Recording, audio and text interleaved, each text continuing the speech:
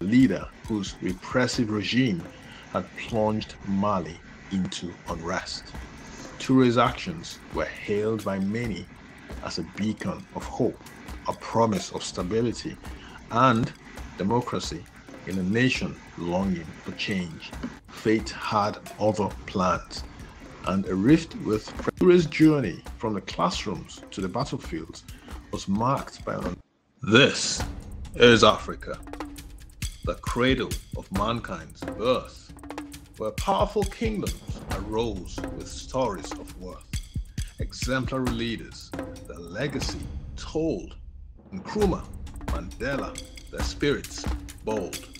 Let courage and dreams unite as one for a brighter tomorrow where greatness is spun.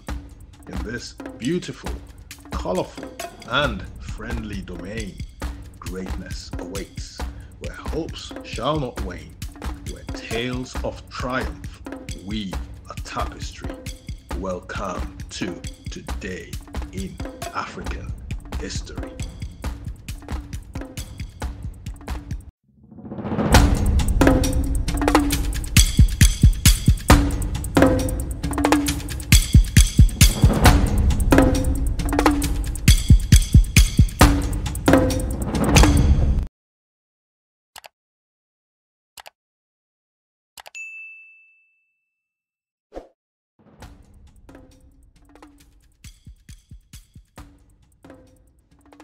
In the heart of Mali's tumultuous history, a figure emerged, Amadou Toumani Toure, whose life wove a complex tale of leadership, resilience, and political upheaval.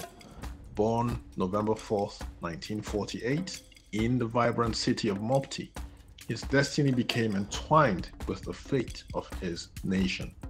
Toure's journey from the classrooms to the battlefields was marked by an unwavering spirit. Trained both in the hallowed halls of France and the austere landscapes of the former USSR, he carried the essence of military prowess within him. His story took a dramatic turn in 1969 when he joined the army, eventually becoming a member of the Presidential Guard in Mali. However, fate had other plans, and a rift with President General Moussa Traore cost him his position.